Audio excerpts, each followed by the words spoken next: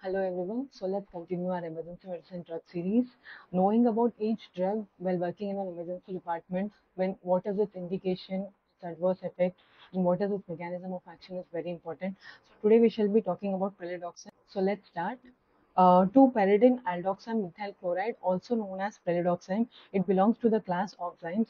Common oxime-based reactivators or nerve antidotes include pralidoxime, obidoxime, H16, trimedoxime, and methoxamine. Among this, pralidoxime is a FDA-approved drug. So, what are its indications? It is used as an antidote for nerve agent poisoning, organophosphorus-based pesticides, and overdose of anticholinesterase drugs such as neostigmine and pyridostigmine. So, let's see the mechanism of action. Acetylcholinesterase enzyme is basically responsible for the hydrolysis of the neurotransmitter acetylcholine, various nicotinic and the muscarinic sites of the body, and hence does not let it to accumulate. This enzyme has a serine site and an anionic site.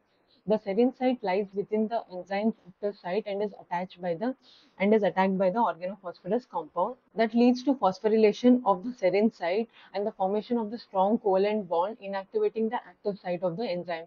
Unlike the carbamates, this interaction is irreversible. How does pralidoxime act in this case? Pralidoxime, it is acetylcholinesterase enzyme reactivator. It works by attaching to the anionic site of the enzyme. At this site, pralidoxime is very close to the organophosphorus.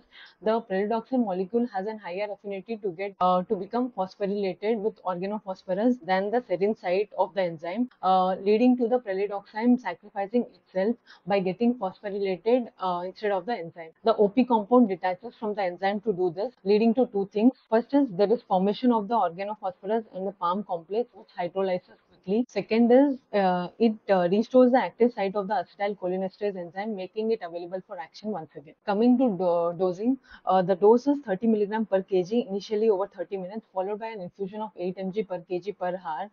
This is given until all the nicotinic symptoms of the OP poisoning resolves, or for at least 48 hours in case of significant exposure, or until atropine is no longer used. Instead of infusion, even bolus doses are used, in which initial bolus dose, that is 1 to 2 gram, is given over 30 minutes, followed by which the dose is repeated after 1 hour if nicotinic symptoms still persist, and thereafter 2 gram is given every 4 to 6 hourly. But the continuous infusion dose is found to be more advantageous than the bolus dose. The infusion dose is found to be more effective, and it has found to reduce mortality and morbidity in moderate to severe cases. Next, timing of administration.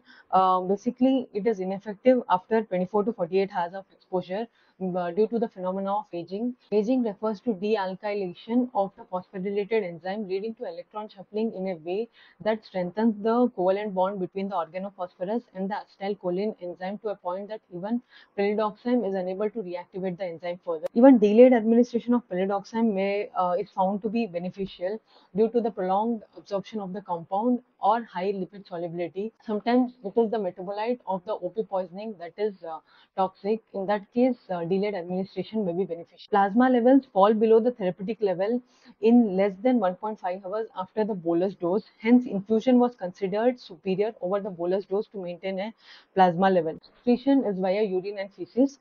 Co-administration with atropine was found to have better absorption.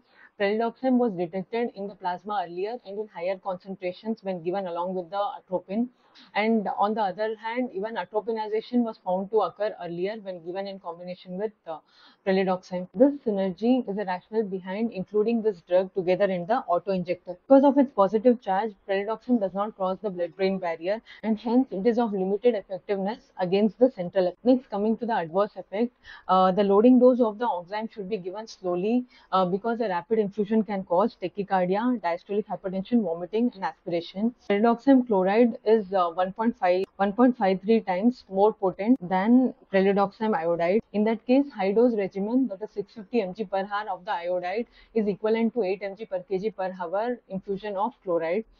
If pralidoxime iodide is used instead of pralidoxime chloride, large doses require careful adjustment. It is also found to cause blurred vision, diplopia, dizziness, impaired accommodation, and headache.